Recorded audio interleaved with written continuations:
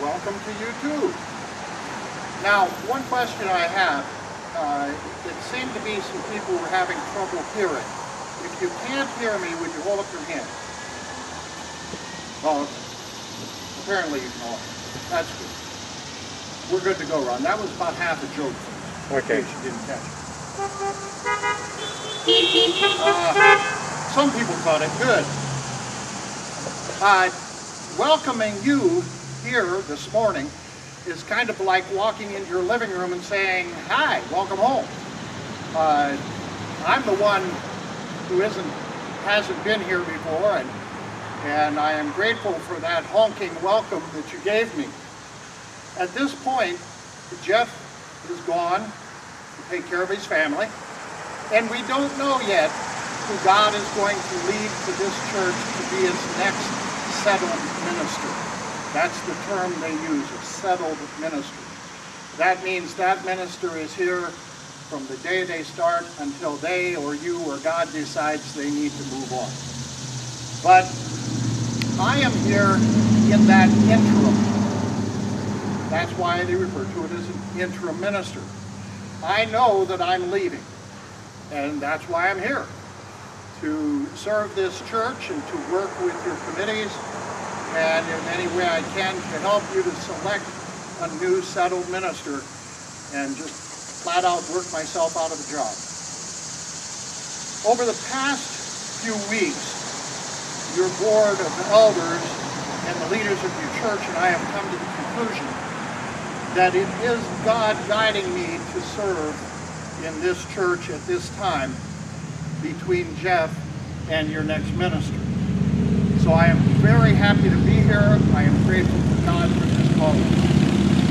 To give you just a very brief background, I served at Highwater Church up north of Fredonia for 16 years from 91 to 2007. I then went over and served at Grace Church over in Whitehall for 8 years from 2008 to 2016 when I retired. I didn't honestly think I would ever get the opportunity to serve another church. But my constant prayer is always, God, lead me and don't be subtle, because I'm not quick on the uptake sometimes. Well, over the past few weeks, the leadership of this church and I have seen some very unsubtle things that have led us to believe and to allow them to call me as your interim minister. Now, it's important to understand that you call a minister. You don't hire a preacher. If you hire a preacher, you get somebody who comes once a week for an hour and regales you with their wit and wisdom.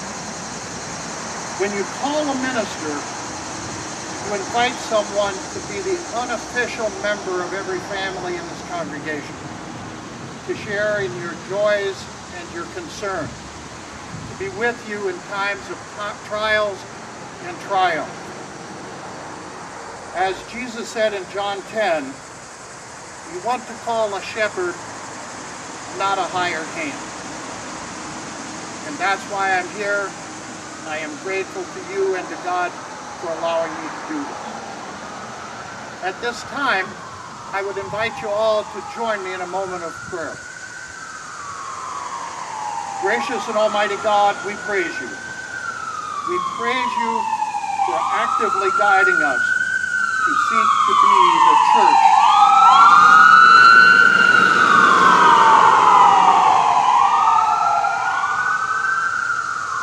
We praise you for actively guiding us to seek to be the Church of Jesus Christ at 587 Mount Vernon Road.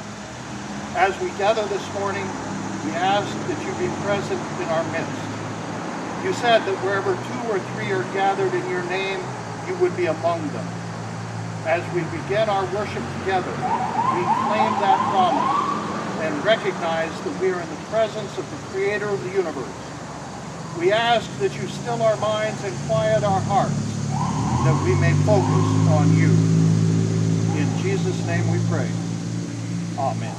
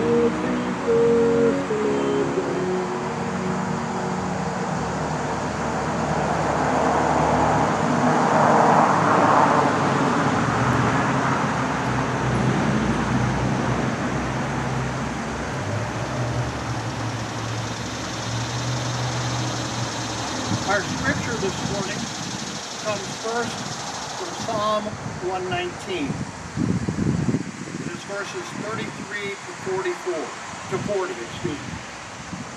There we read, "Teach me, O Lord, the way of your statutes, and I will observe it to the end.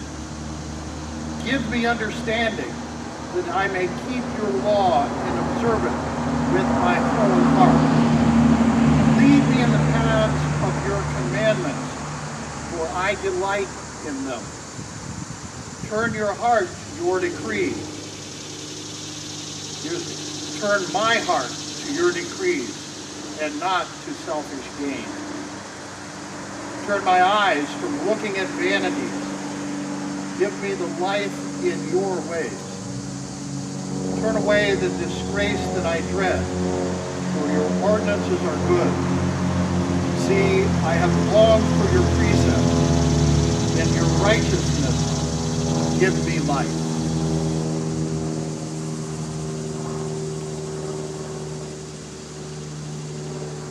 At this time, I would invite you again to join in prayer.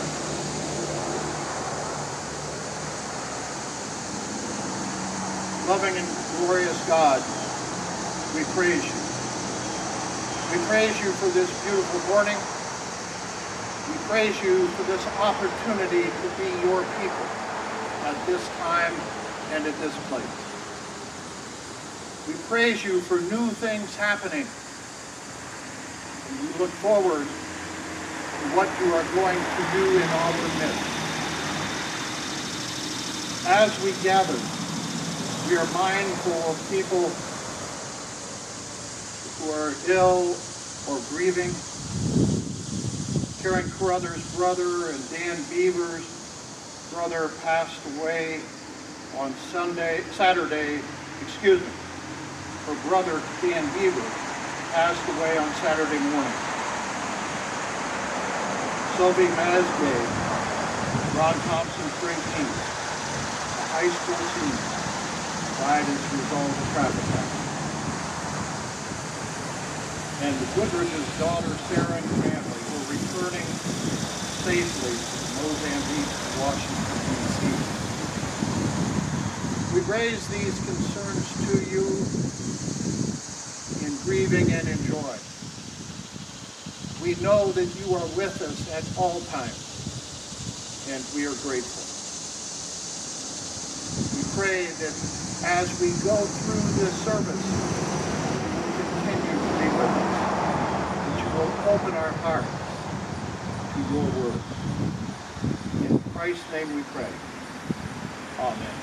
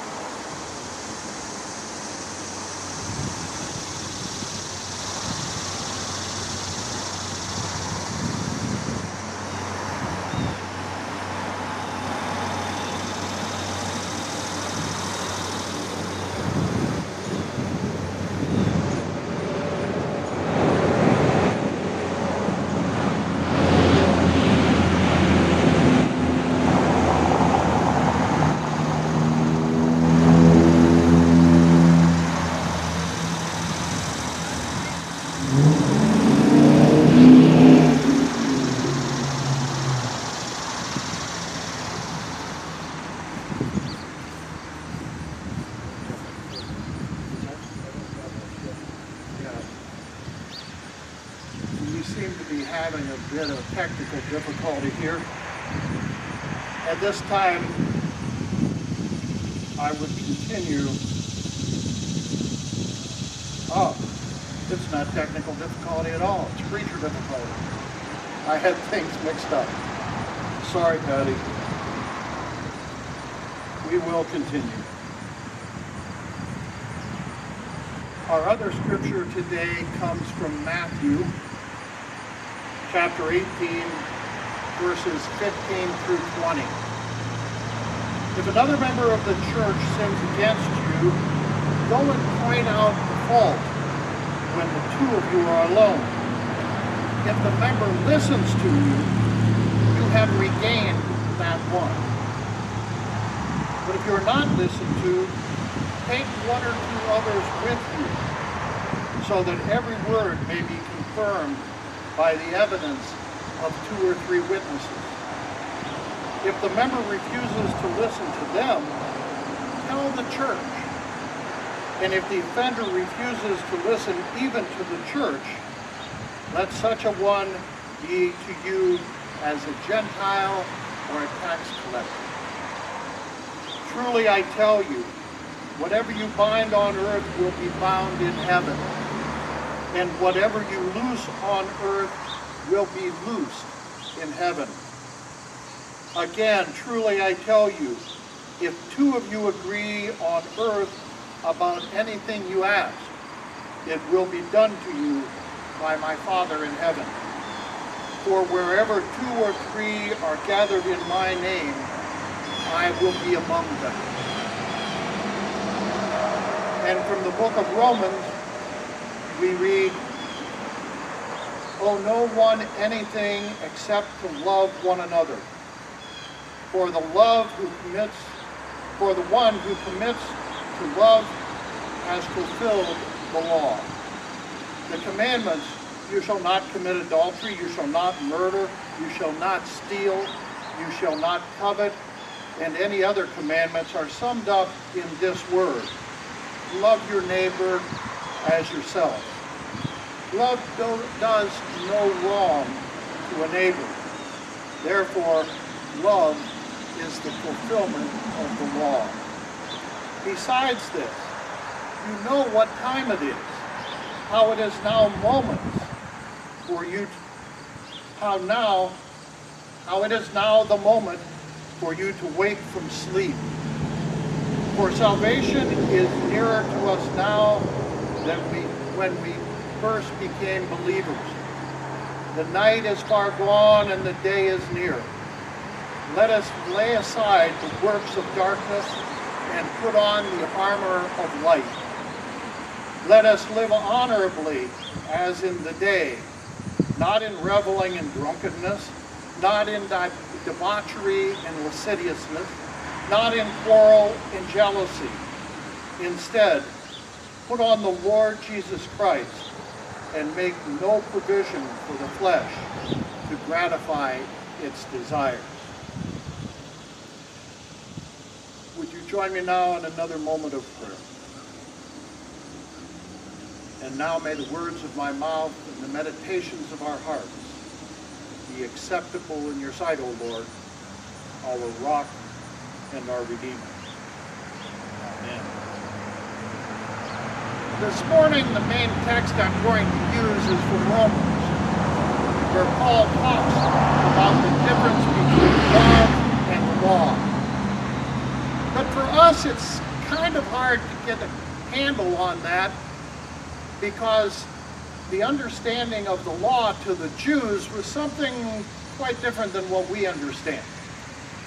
So let me give you a little bit of background on that, and specifically I'm going to go 3,000 years back to King David. King David was the greatest king Israel ever had.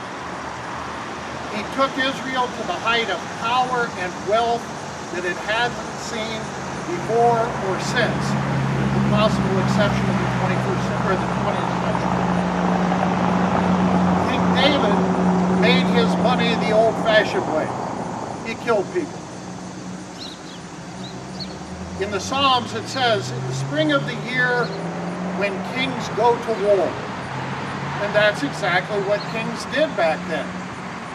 They went to war, and whoever won got the spoils. And King David was a magnificent general.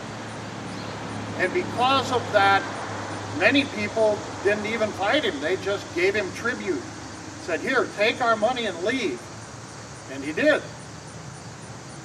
By the time of his death, Israel was at the pinnacle of their existence. Then his son Solomon took over and promptly spent every penny that David had brought in. And he still wasn't done, so of course, as kings do, he started to tax people. And he taxed them pretty heavily. So that when he died, his son Rehoboam took over. And Rehoboam brought in the leaders of the 12 tribes of Israel, and he told them, I'm now going to be your king. Swear allegiance to me. And they said, not so fast. Particularly the 10 tribes of the northern part of Israel said, we will swear allegiance to you if you will lower our taxes. Where have we heard that lament? Rehoboam went to his father's wise old advisors, and they said, it's a good request. Taxes are too heavy. Lower them and keep the kingdom together. He then went to his young princes that he grew up with, and they said, Rehoboam, buddy, you're the king. You can do anything you want. And he liked that.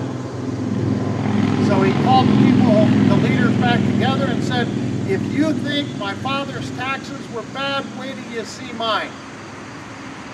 And they said, we're out of here. And from that day on, there were 2 kingdoms of the Israelites. The southern kingdom, based in Jerusalem, with the tribes of Judah and Benjamin.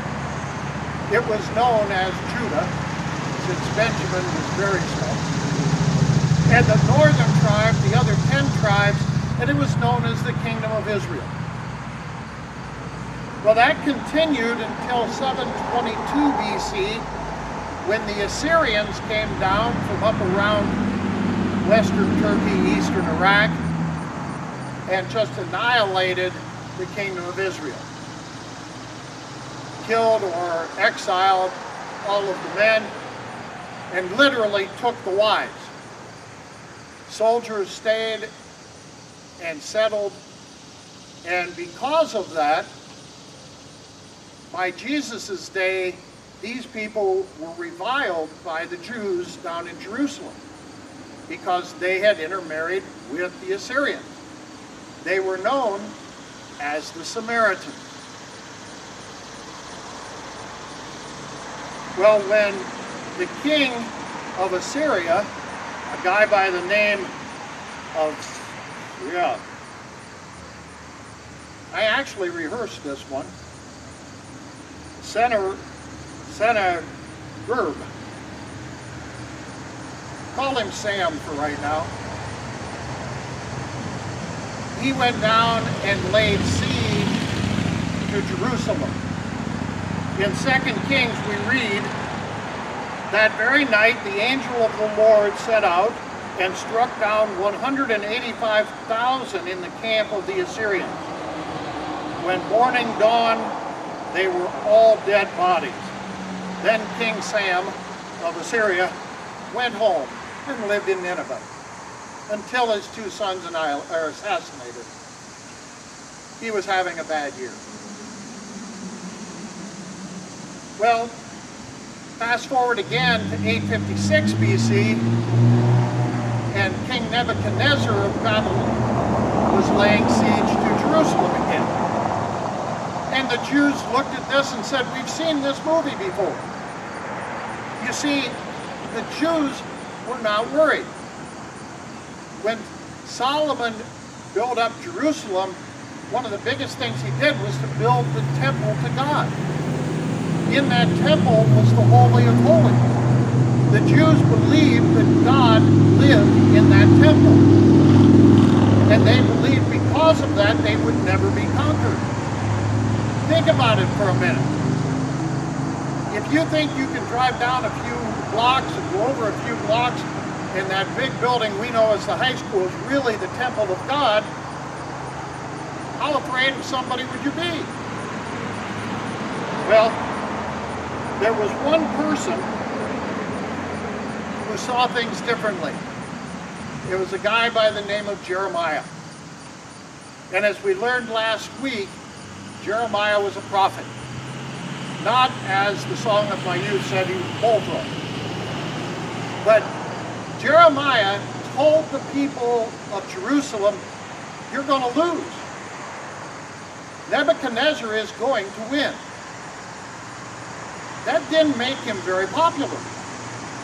In fact, he got beat up regularly. He got thrown down an empty cistern. But as it worked out, he was right. And you can read about all of this in the books of Jeremiah and of Lamentations. The biggest thing that Jeremiah said was that Nebuchadnezzar was not only going to defeat them, he said that Nebuchadnezzar is the agent of God. Now that's really something to hear. But as we'll talk about later today and in future weeks, he was.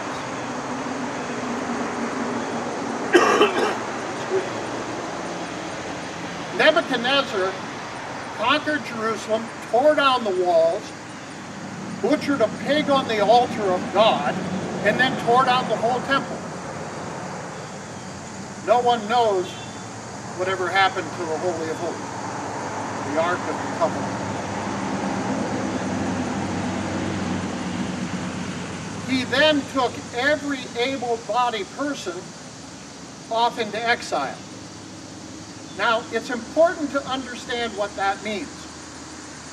He did not take them to Babylon and enslave them, making bricks like the Pharaoh did.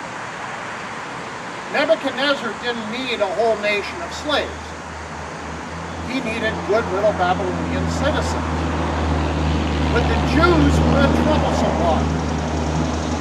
And he knew if he kept them together, they'd rebel. So what he did was he took a few and put them in this town, and a few and put them in that town, and he spread them out from Turkey all through Iraq and Iran and down through the Middle East into Egypt. And God was working in this people, and we'll see that in the future. Now that was Nebuchadnezzar. However, he also gave us some of the most wonderful stories in the Bible. If you go to the book of Daniel, you'll read about Daniel in the lion's den. That happened during this exile. And you'll read about Meshach, let me get that right. Shadrach. Got to start on the right one. Shadrach, Meshach, and Abednego. I know the song. In the fiery furnace. Well, Nebuchadnezzar didn't live forever. And he was followed by a couple of his sons. And 70 years after he conquered Jerusalem, the Persians conquered the Babylonians. And their king, and I love this name, was Cyrus the Great. If I ever had a son, I would have named him Cyrus the Great. I think that's just an ideal name for a guy. Well, not only did Cyrus allow the Jews to go back to Jerusalem, he helped pay to rebuild the walls of Jerusalem. And you read about that in the books of Ezra and Nehemiah. But think about this for a minute. That was 70 years after they had been exiled. People had settled down.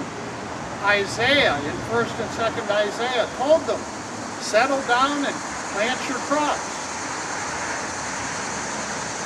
Now, Cyrus the Great says you can go home, and a lot of them said, I am home. You want me to go back to great-great-grandma's house?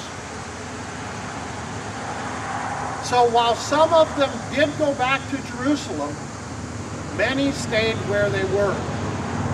And the result of that was what scholars refer to as the Jewish diaspora. The dispersal of the Jews. And God caused that, and God used that, as we will find out in future weeks. But think about this for a minute. If you were a Jew and Jerusalem had just gotten destroyed and the temple was in ruins and you were being carted across the desert to live in a little town with a few other Jews and to settle down, and wouldn't you start to wonder what was going on? And the Jews did. They wanted to know why God had done this. And they came to a certain conclusion. They concluded that their ancestors had sinned. Now, it's kind of convenient when you get punished to know that it was your ancestors who caused the problem, but that was their conclusion. In fact, they had a saying that a man has eaten sour grapes and his son's teeth have been put on edge. Well, as a result of this, the returning Jews came to the conclusion that they needed to take what God told them to do more seriously. And because of that, a group of men, and sorry ladies, you weren't invited to this club, a group of men was formed, and it grew over the years into a society known as the Pharisees. Now, the Pharisees were very pious people. They believed that they needed to keep the Ten Commandments of Moses, but they also needed to keep the oral tradition of the Jews. Now, the Ten Commandments you can kind of get your arms around. The oral tradition of the Jews was another 600 or so rules. And they were designed to allow you to keep the Ten Commandments more easily. For instance, if I were walking down the sidewalk and a woman was coming the other direction who wasn't my wife, I would be required to go to the other side of the street to avoid having adultery with her. That's how those rules work. And before very long, it became very obvious to people that nobody kept all these rules. But the Pharisees were not bad people. If a Pharisee moved in up the street, your property values went up. The problem the Pharisees had, and this happens an awful lot, it is said that self-made men often over-construct around the mouth, and that's what happened to the Pharisees. They got so intense about doing good all the time that they couldn't help but tell everybody else how good they were. And not only that, that would be bad enough, but they really got a kick out of telling everybody else how bad they were. And that is what Jesus came and told them, no, you shouldn't do that. John the Baptist called them a brood of vipers. Jesus called them hypocrites. They simply misinterpreted what God wanted them to do. God wants love, not legalism. He wants relationship, not rules. Now, when Paul wrote his letter to the Romans, the early church was still struggling with this. In the church in Jerusalem, that at that time was led by Jesus' kid brother named James, not James of James and John, son of Zebedee, which was a different James, but he led the early church until 70 AD. James and the church in Jerusalem believed that in order to be a Christian, you had to follow the law of Moses. You had to be a Jew first. They were called the Judaizers. And Paul, on his mission trips out into the hinterland of the Greek lands, said, no, that's silly. All we need to do is understand the love of God. And that's what he was telling us today in our letter from Romans. He said all of the rules in the Moses law, you shall not steal, you shall not commit murder, you shall not commit adultery, and all the rest are summed up in love your neighbor as yourself.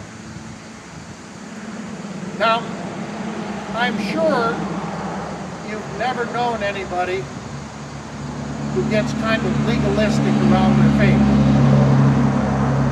And I'm really sure you've never done it.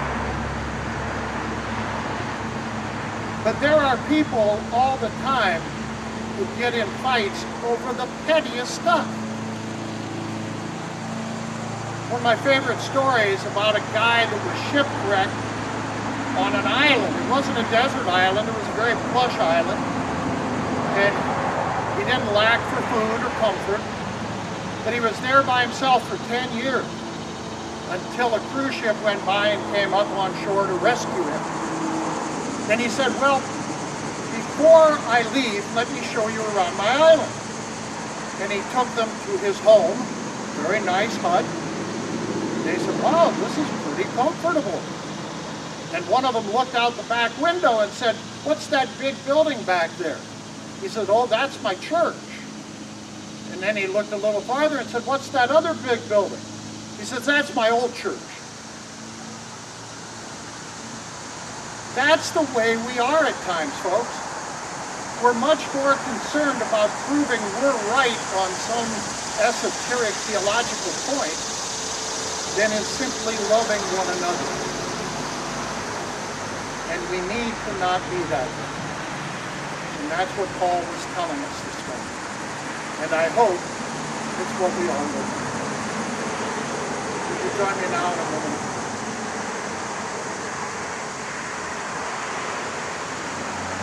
Loving God, we praise you.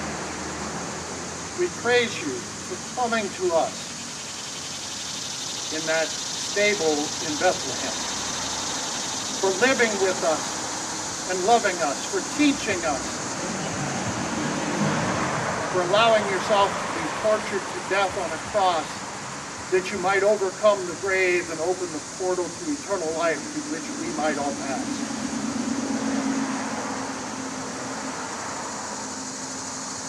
We praise you for the Apostle Paul and others who taught us to love one another, that following you isn't difficult.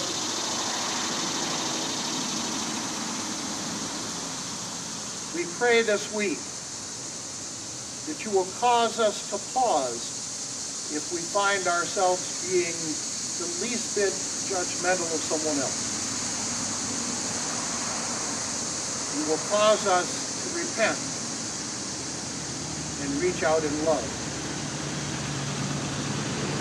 And now, dear Lord, we come to you in a moment of silent prayer.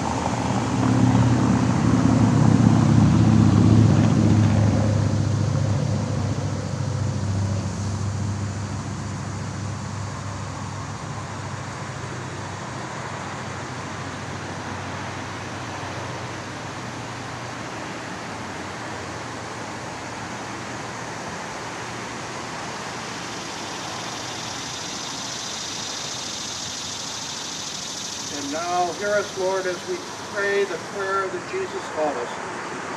Our Father, who art in heaven, hallowed be thy name. Thy kingdom come, thy will be done on earth as it is in heaven.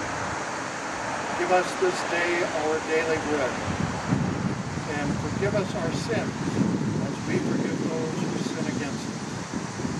And lead us not into temptation, but deliver us from evil.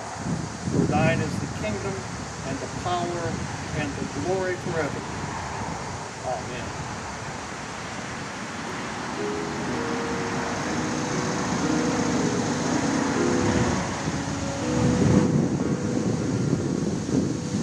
By the Lord and cry, I have heard my people cry.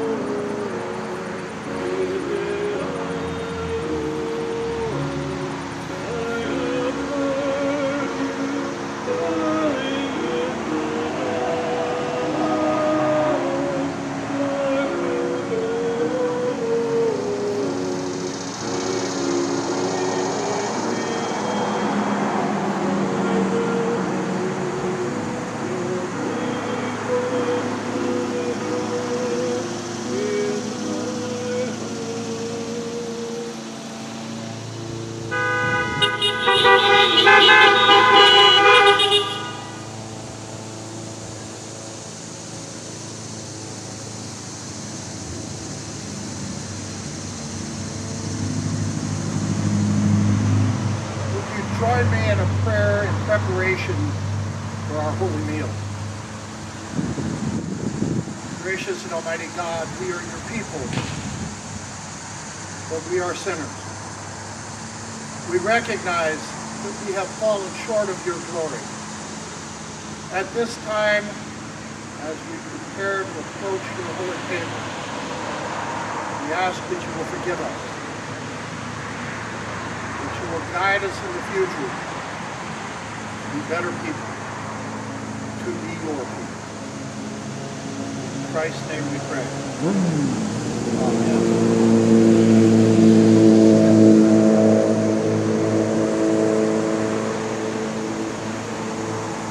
The Lord Jesus, on the night that he was betrayed, took bread. And after he had given thanks, he broke it and gave it to his disciples, saying, "This is my body broken for you. Take and eat."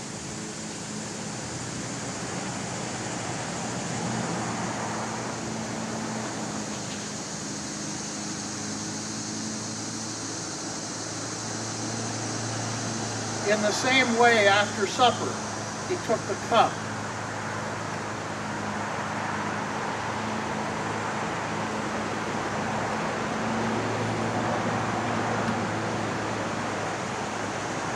Saying, "This cup is the new covenant in my blood.